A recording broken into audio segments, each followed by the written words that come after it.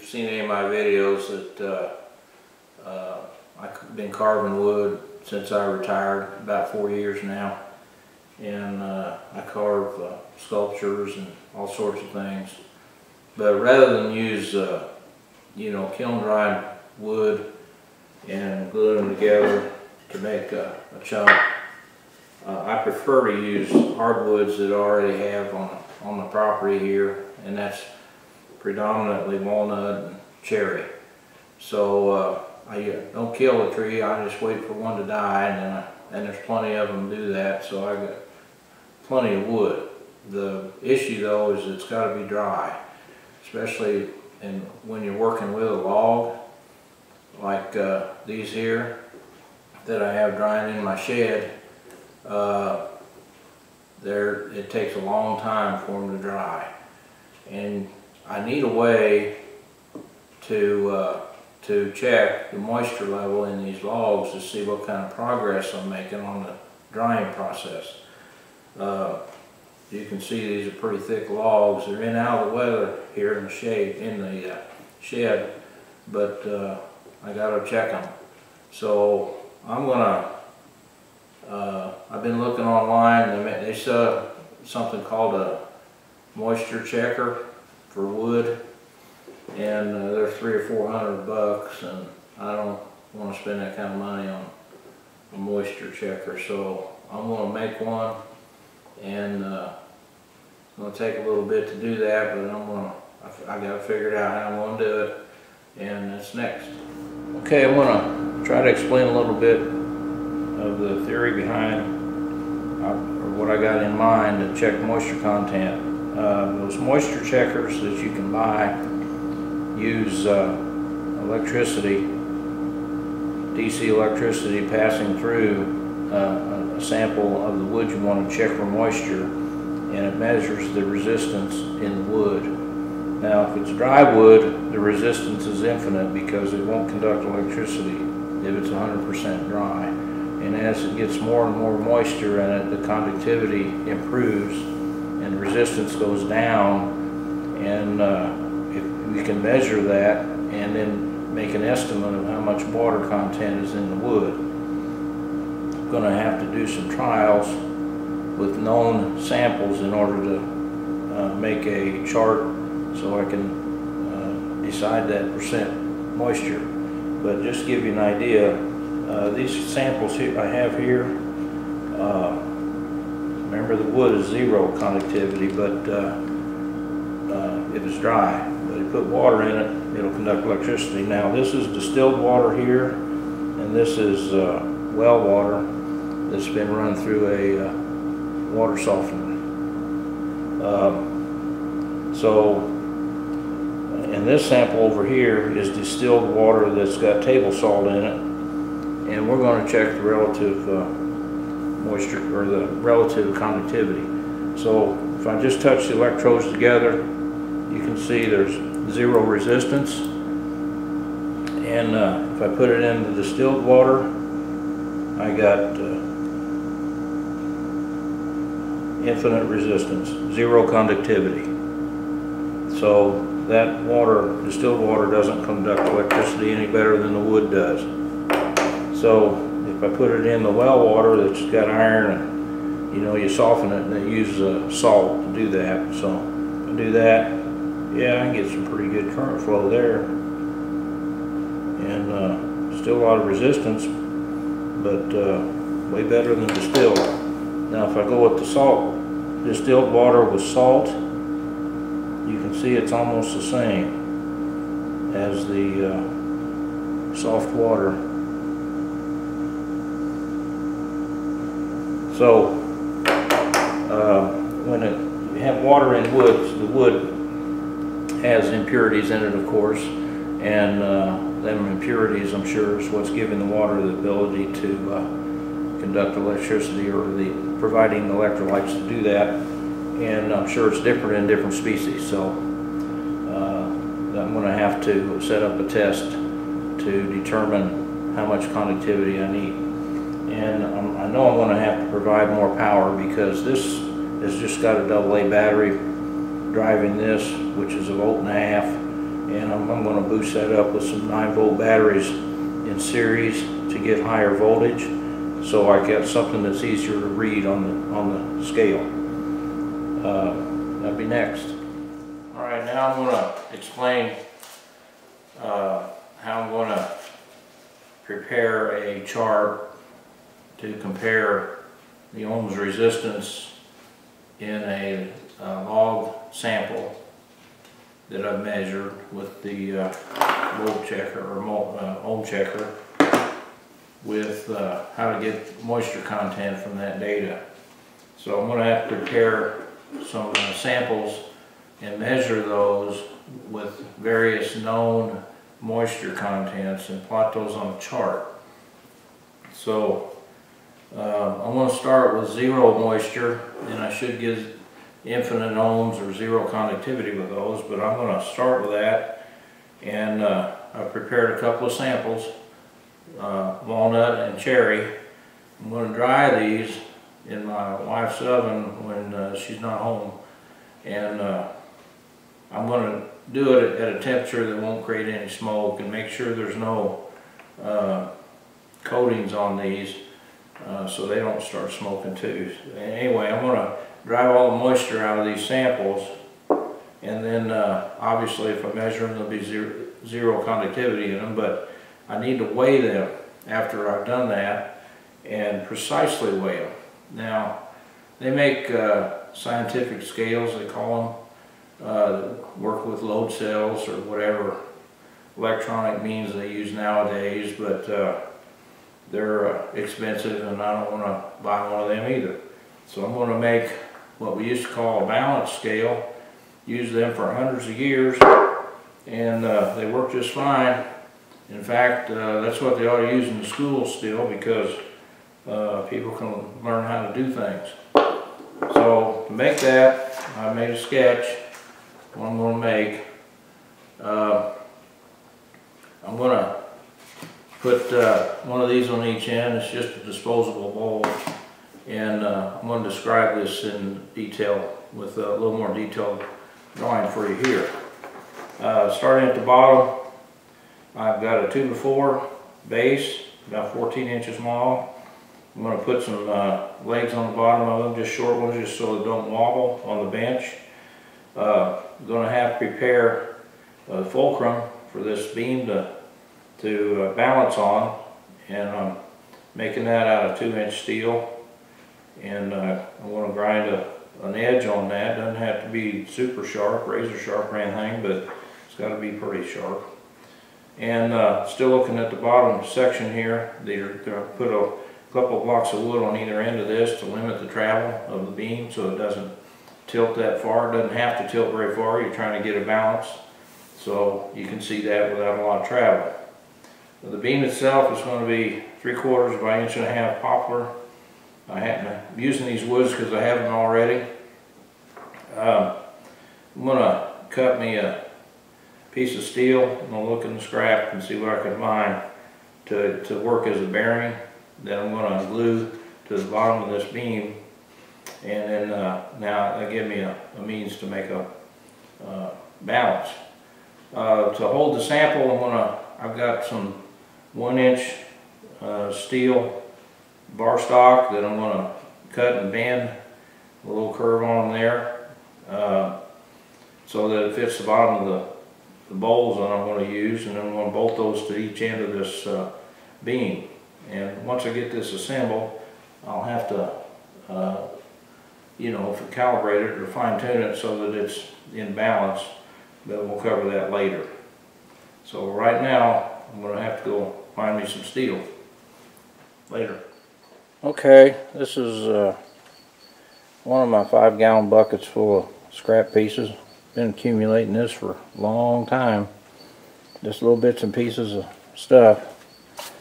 So I'm looking for some 2-inch bar stock, and yeah, I got a piece right here, and I'll use that. Cut me off some of it, and I got some 1-inch right here too that I can use. And then for that that bearing, I need a small piece of real small angle iron if I got any here. So we got, wait a minute, what's this piece? Yeah, that's, I don't know what that used to be, but I cut me a piece off that. And just need a little piece of that, but I like that angle and I like the thin metal. So that's going to be the other piece.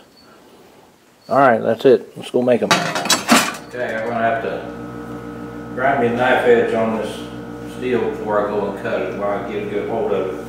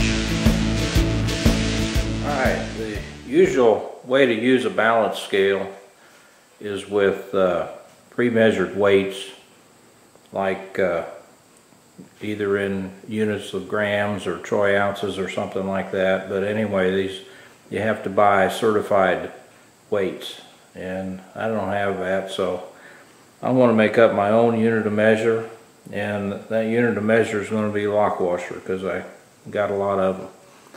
And I've done a little bit of testing in advance and determined that 1 dime is equivalent to, by weight, equivalent to 7 of those lock washers, and 1/4 is equal to 17 lock washers, or 2 dimes and 3 lock washers. So for weighing up these samples, I'll use quarters and dimes, and for fractions of dimes I'll use lock washers until it balances, and then I'll be able to measure that. So that's why I'm doing it. Okay, I finally finished this balance scale, and just to go over construction again, these are just disposable bowls, and then I've got this these steel pieces here to hold the bowls, and this is a balance beam, and I've glued that bearing on the bottom, and then I've got that 2-inch piece of steel here, and these are bumpers for the travel limits, and that's pretty much it. I've got washers underneath here to that I use different types of washers to balance this beam perfectly, and it's really pretty close, and there is some friction in that bearing. It's not a precision ground bearing or anything like that, and just done with a file, but I've determined that the difference to overcome the friction on this one side to the other is about 2 washers, which is equivalent to about 0.6 grams. So if I need to, I'll take that into account when I'm measuring something. I've got the 2 dots on there, so I'm consistently putting my sample to be measured on one side and the known weights on the other side, so I can be consistent about it. So I'm doing it the same way every time. So this is how I'll measure up those samples that I'm going to be checking moisture content. Okay, it's time to measure up this cherry sample. I didn't use the oven. I actually used a microwave to dry it out. And in fact, I know it's dry because it caught on fire in the microwave. But anyway, it's out, and I've got 7 quarters in the pan right now, and they're at 100 or 17 each, so that's 119. And let's see how many more it takes to trip it. That's 120, 121. Okay, now I have to get on and measure the walnut piece. Okay, it's time to add back some water to these wood samples that I dried out and measured.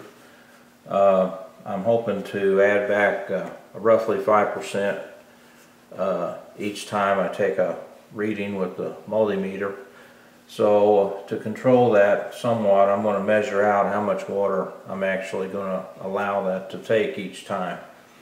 And the cherry sample, for example, took 121 washers, so I'm going to go about 7. And that I got a dime in this pan, which is equal to 7 washers.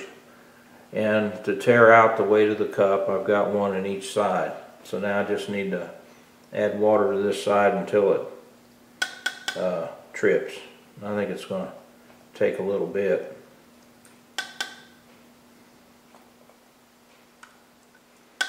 So I'll get it in there.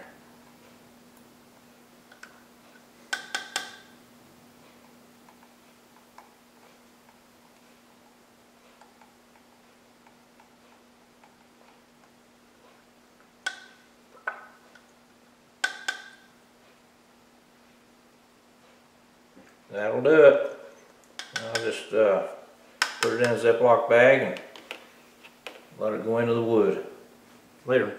Okay, I wanted to put these samples in a warm environment so it hastens the absorption or evaporation of this water sample. And you're not going to get any hotter than my garage in the summer.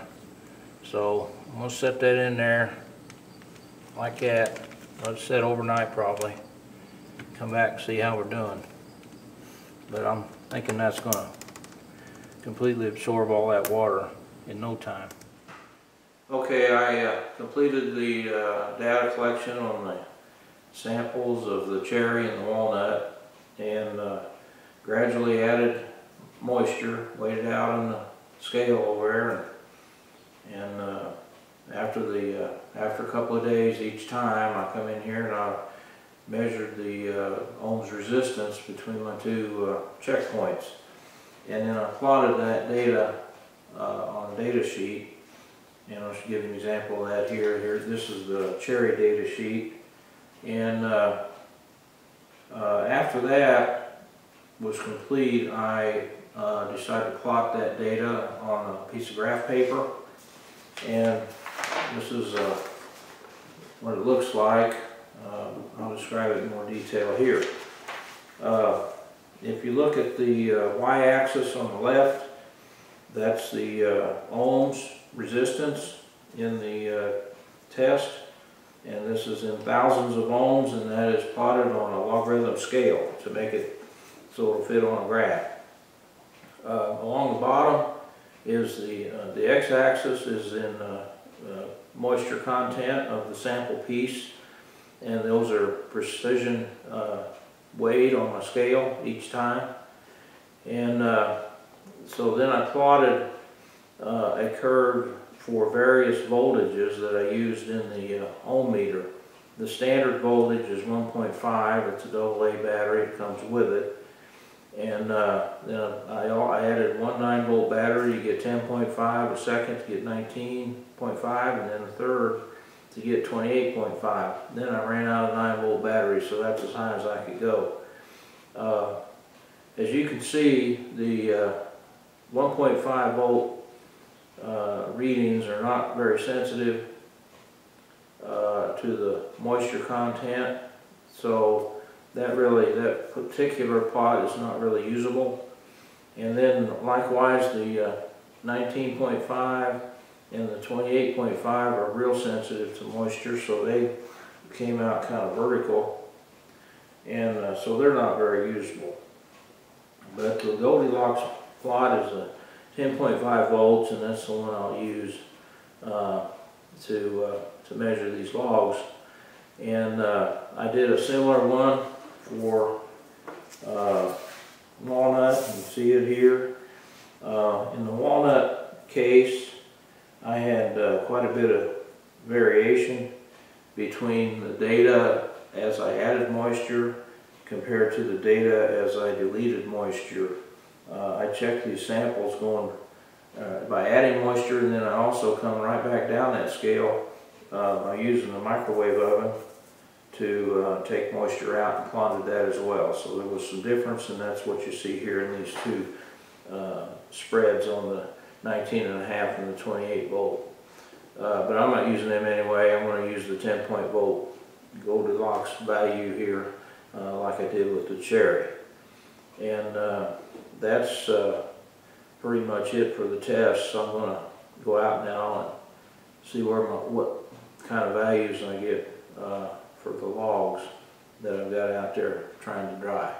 Okay, getting ready to go out and measure that moisture content in one of my logs out there. I'm going to drill a hole 4 inches deep, about the diameter of this probe, and because that's the size drill I got and the size probe I have, so that's how I'm going to do it. And I want to measure, I want to drill 2 holes parallel, 1/2 inch apart, and then check the electricity running across the bottom of the hole between them 2 holes. And I'm going to use, I just got a piece of 1/8 inch steel here, and it's painted in the middle because I want to check the moisture at the bottom of the hole, not somewhere in between. So I'm way down here, and I want to insulate this. So I want to check the insulation value here, or make sure it's okay, putting it on ohms. If I go end to end, I'm getting a reading, which I should, but if I go to the middle, nothing. So that paint's insulating it pretty good. And that's what I want. Next. Alright, I got a 1/8 inch drill, and I preset this depth at 4 inches. I'm going to drill 2 holes into that log over there, and I'm going to go down 4 inches, so that's all the way to the bottom up here. I want to try to keep the drill perpendicular to the wood, so that the bottom of these 2 holes are still 1/2 inch apart at the bottom.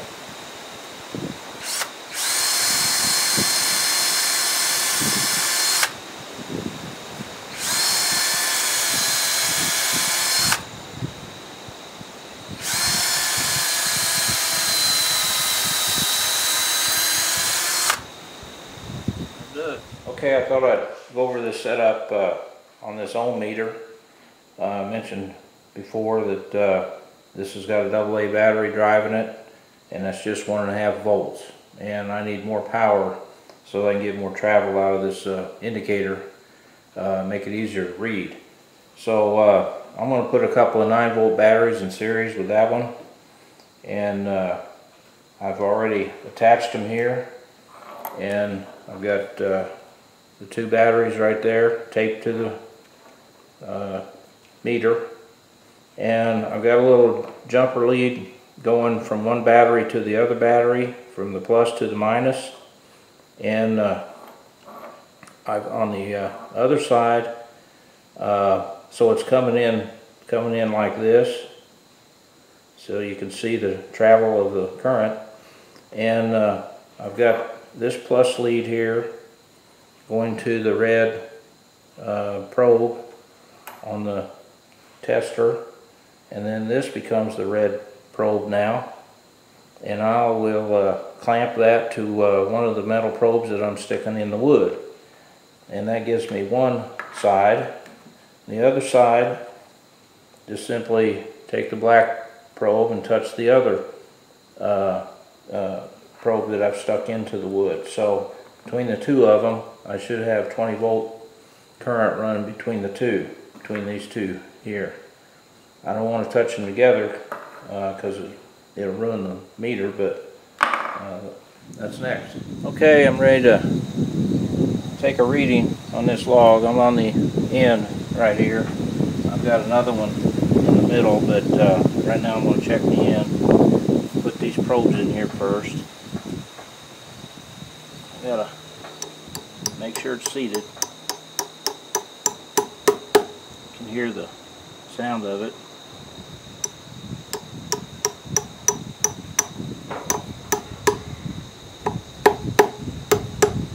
Okay, they're in there. They're still a ½ inch apart here, so maybe okay.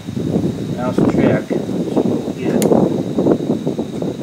This is one lead. I'm going to just clamp it to one of them, and then watch the meter. Oh boy, that's wet. That is wet. That's really wet. Huh. Well, according to this, that's too wet to get a measurement. Wow. Let's try it with just the 1.5 volts. That should be this.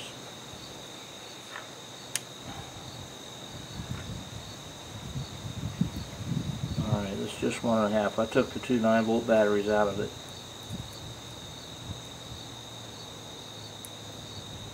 Alright, I'm getting about, looks like about 25 or 30,000 ohms. And that's an actual measurement. So that means it's pretty darn wet, probably. Anyway, it'll be wetter than that in the middle, probably. I think maybe one 9-volt battery might be enough to measure this. So that's where we are. Okay, the two 9-volt batteries in series turned out to be a little too much voltage for what I'm trying to do. That gave me almost 20 volts, and now I decided to go with just one 9-volt battery. So that plus the AA that's in there gives me about 10 volts, and we'll use that and see what happens. Okay, I have drilled and holes in these logs and put pins in at either 3 or 4 inches depending on the diameter of the log, and I've checked the ohms resistance readings on all these at various voltages, and I've compiled that information on this data sheet here, and I've concluded that the walnut log, which is this one, is 30% moisture level. So it's not ready to cut into yet, according to my chart. And this log here, this is a 18-inch cherry, and according to my data, this is 20% approximately at this point. Anyway, it may be a little higher than that in the middle, but on the end down here it's 20%. So I think I could get away with cutting into that one and use it this winter for some wood. These other logs, on the other hand, I had cut those for a friend, and it was a live tree. The tree had been damaged by storms. They wanted it out, and it was a good sized log, so I thought I'd cut it. But these logs, unfortunately, are soaking wet. They're like 40 to 50% moisture right now, and they've been sitting here for 7 months. So I'm either going to have to take the bark off and accelerate the drying process a little bit, or just cut them up for firewood and start over with a dead tree. Obviously the dead tree option is quicker and easier, so that's maybe what I'll do. And that'll be pretty much my conclusion of this video.